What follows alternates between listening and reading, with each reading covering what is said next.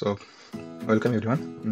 In this session we will be learning ITK customization in Teamcenter. Our goal is to understand how to extend and automate Teamcenter function using C and ITK APIs. The training is structured step by step. These are my steps, starting from basic, moving into utilities and precondition, post-action, workflow handlers. Okay. So basic C language. Before dividing into ITK, we need C language fundamentals. Basic ITK APIs are writing in C. Will revise data type, condition, loop, function. Those are building blocks that help us with writing ITK codes for Teamcenter. Okay. And then we shift to batch utility. Okay. So in batch utility, those are common script to automate repetitive work in Teamcenter. Explain each will real life use case. This item create item. These two type of item create item. We can create item using ITK. For example, an item with item ID and revision. Dataset import export, owner change, custom criteria, find queries, print bomb, and plus more means I have so many questions. Like in this course we discuss about 10 to 12 questions. Okay. And then shift to precondition. In precondition, a rule that must be satisfied before a action, and action is allowed. Think of them validation. So check item revision, those are all questions. Okay, but it is all are integrated some questions. Okay. So check item revision release or not, check item revision has UG master, UG part, and all that. Check release status, check data set attached, and so many questions are there. Okay. And then shift to post action. Okay. And post action happen after an event. For example, after creating or modifying an object, we want to perform some extra logic automation, automatically perform some action. Okay. Post action for filling necessary for attribute UG master, UG part, while creating UG part with relation called as IMAN requirement. It's relation. Change attribute value on item revision master. Change item name based on item revision name change, and plus more. And then we go to workflow handlers. So this is very important. Workflow handlers, we discuss about action handler and rule handler. So we discuss about like in action handler we discuss about 2 to 3 questions, and rule handler same as it is 2 to 3 questions. In total it take time 22 to 22 hours. If you take more time, then okay. No, if take more time, then okay.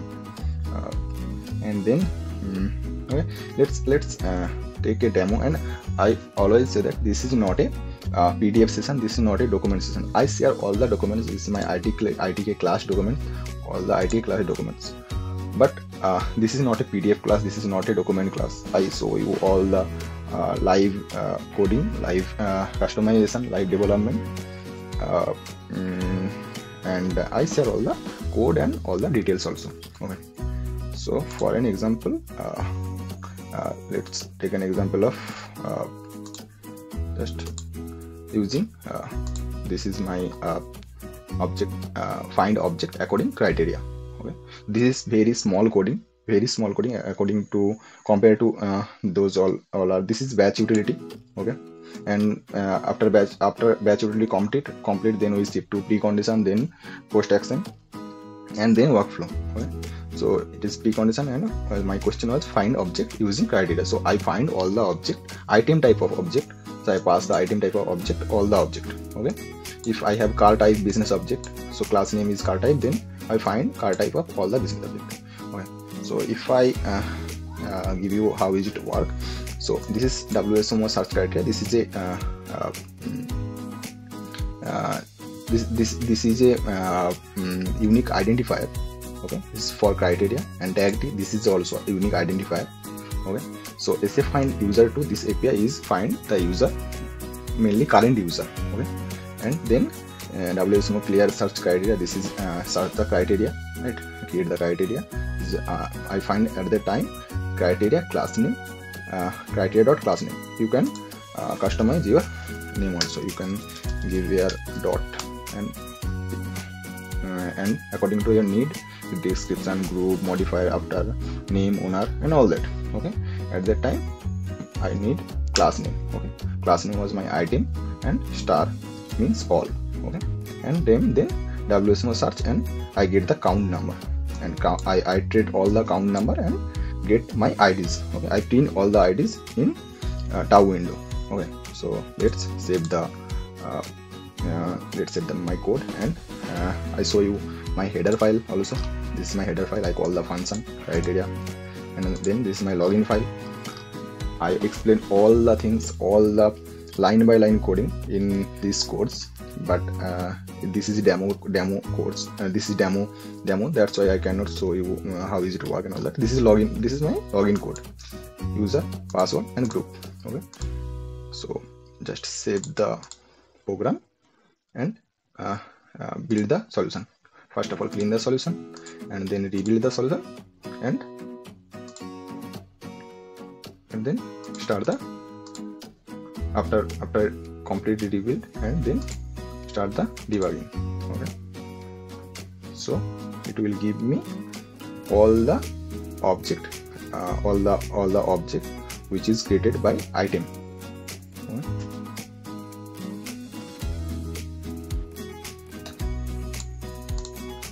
So this is tau window, and this is all my batch utility questions. We are discuss all the questions, 10 to 12 questions, and I share also all the questions also, questions on programming also.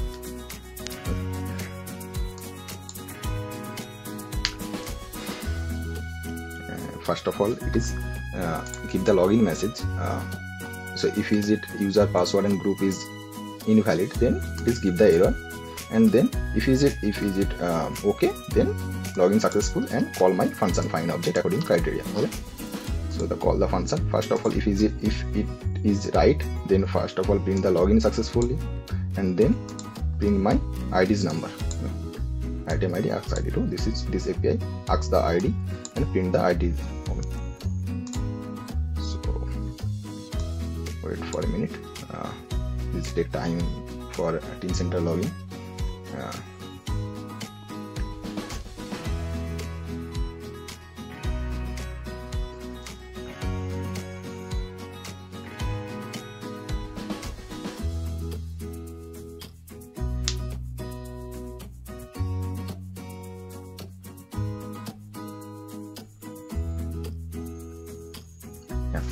So first of all, it is print welcome to BMW project environment precondition. So I have precondition environment, that's why it is print welcome to BMW project environment. This is not batch utility environment.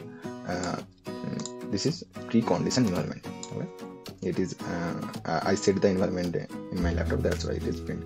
So yeah, this is get the message login successful, and this program find 12 object, same as it is if you go Teamcenter and then search create the criteria item dot star and give the same number of item, total number of item, and these are my ID number, item ID number. Okay, so yeah, that's it.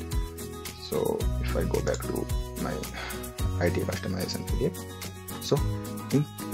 so in summary, we start with basic, learn batch utility for automation, apply pre and post condition for validation and actions, and finally extend workflow using handlers. This complete roadmap take around 20 to 22 hours. I already said that. Give you a solid fundamental to customize Teamcenter with ITK. Actually, my suggestion was well, explain always mix concept plus real example plus analogy.